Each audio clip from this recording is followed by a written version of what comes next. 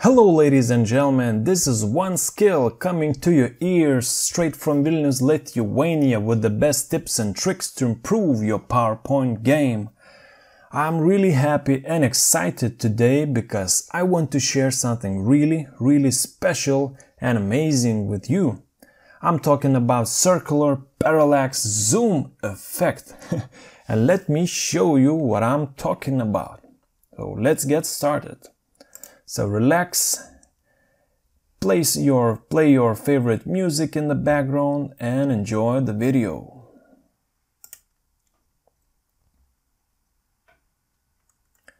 So as you can see on my first slide, all I have is a nice background photo, a text box in the middle of the slide, and if you look closely, it looks like there are two circles, in the middle of the slide. So nothing too fancy.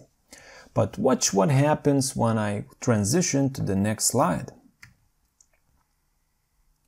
Boom! Here you go, the circular parallax zoom effect in action. It looks like the whole, picture is like zooms into your face. Man, I really like it. That's cool. And what's cool about this effect is that you can zoom back. Just click reverse, so you come back to the previous slide and you zoom back. Okay, let me show you this effect with a couple of other photos. So let's take a closer look. Boom, beautiful. And please note that I'm using PowerPoint 2016 and I'm using the morph transition. Morph transition is really the key for this effect to work. So just note that for this effect you will need PowerPoint 2016. Beautiful, feel the taste. One more photo.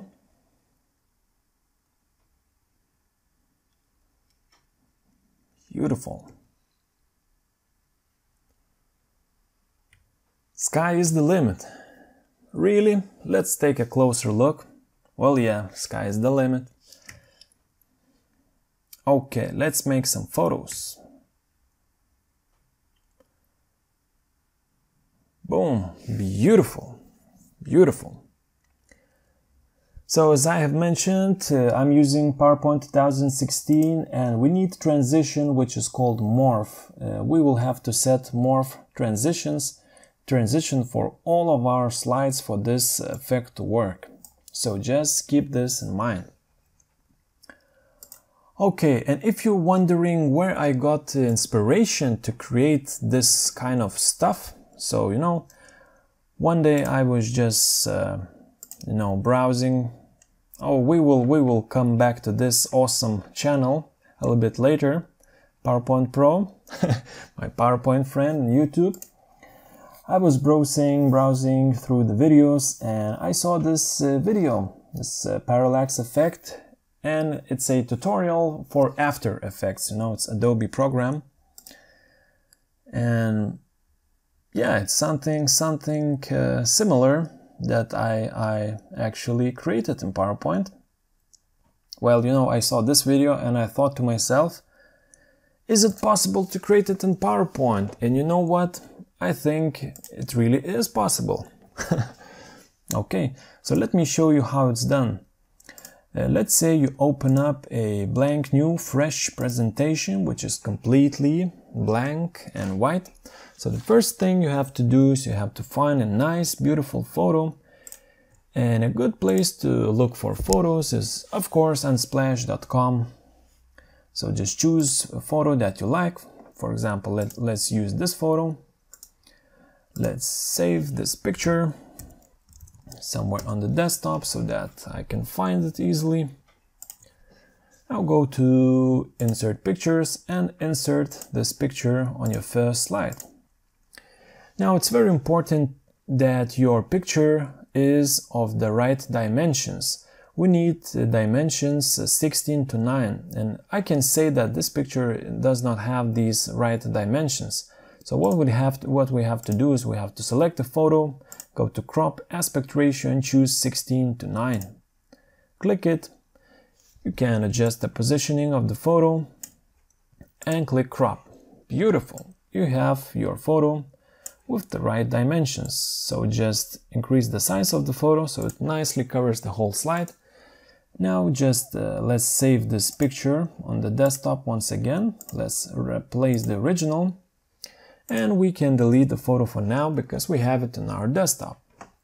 Okay, so the first step, the actual first step, we have to right click on this blank slide, go to layout and choose step number 1. I have created these 2 steps, so just create choose step number 1.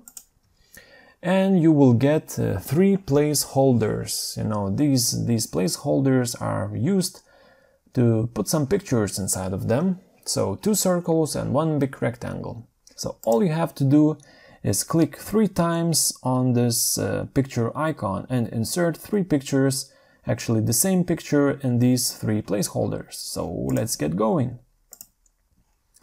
Okay, so select this picture that we have.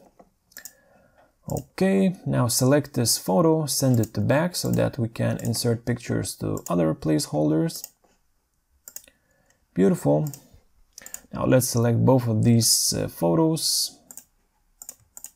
Let's send it to back. Once again, let's send it to back. Okay, so let's maybe, all we had to do maybe just to send to back this small circle. Yes, okay, now I see this button and insert it. And now let's send this big rectangle to back. Okay, now let's select this circle, big circle, and this rectangle, and let's send them to back. Okay, beautiful. So the final result you should have is this small circle with the photo on top of the bigger circle and on the rectangle. So this is how it should look like.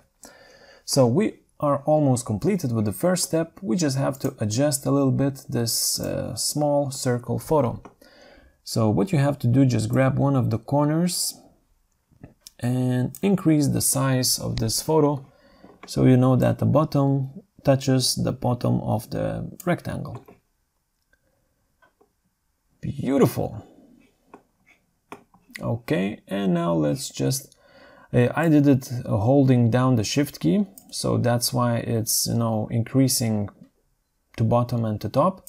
But if I did it without holding down the shift key, this is probably what will happen to you. So you have to drag the bottom and then you have to drag the top.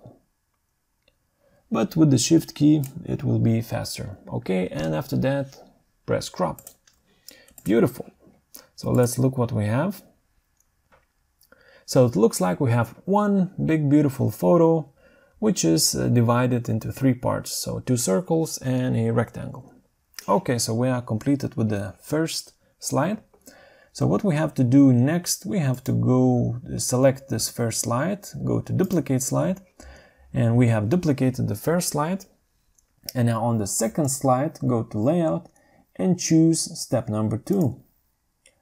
Boom! As you can see, I have inserted a bigger placeholders for images, and PowerPoint automatically fills those image placeholders with the images that already were on the slide. So very good for us. So again, the rectangle is okay, the big circle is okay. All we have to do is just adjust a little bit this small circle. So click on the photo, go to format, choose crop. And I would suggest increasing this photo to half width of the bigger circle. Let me use the shift key. It doesn't work with the shift key, so I guess we have to drag the bottom and the top. So as you can see, this is the full width of the second circle, so I increase it just to halfway. So here, halfway, and at the top, halfway. Okay, and click crop. Beautiful. So yeah, we made it. So let me show you in action what is the result. So this is our first slide. Now I click any button on the keyboard to make a transition. Boom! Parallax zoom effect in action. Once again, boom, beautiful. We can even, so let's select the second slide, we can even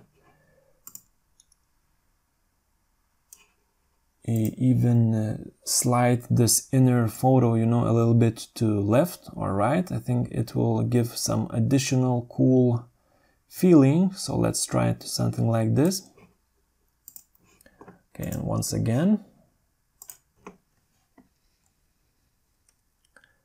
So click. Boom.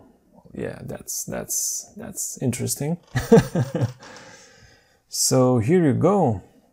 Here we go. So this is the circular parallax zoom effect. So I will put this template in the video description so you can download it.